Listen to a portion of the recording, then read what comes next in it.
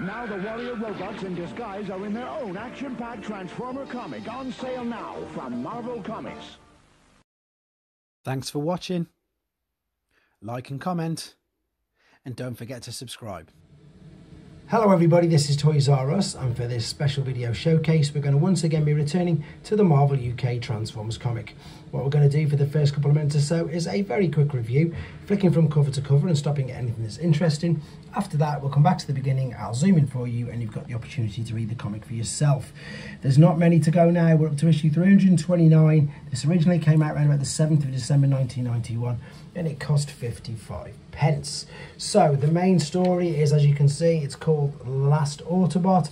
We have Spike Witwicky here, who of course is Cerebros's head, which of course is Fortress Maximus's head. The Ark has crashed on Earth again. Galvatron has escaped and Spike Witwicky is talking to himself, fighting his demons, etc., deciding whether he should continue or not. But of course he then decides to, in fact, binary bonds, even though we haven't seen it yet, with Fortress Maximus again. Meanwhile, the Neo Knights on Cybertron are being led by Haikyuu.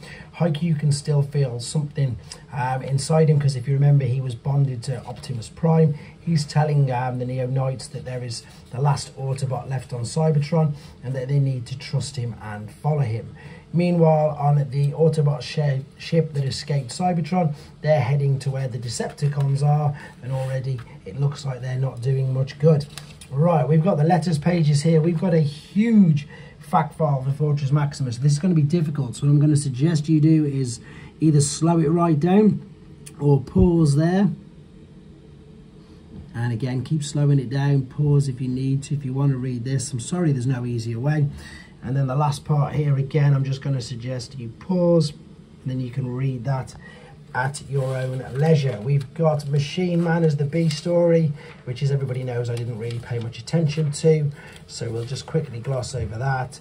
We've got an advert for next week, and indeed an advert for the annuals that are coming out at the end of this year, as well as the classic gold box figures that were released in Europe and Australasian countries. Right, I'm going to be nice and quiet. I suggest slowing the speed down and put the sound off, and you can read it for yourself.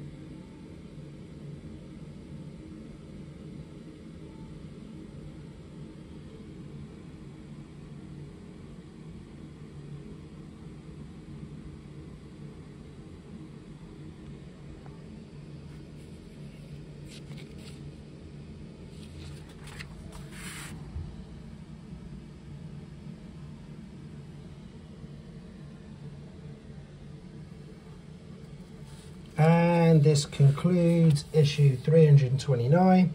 Next issue in a couple of days.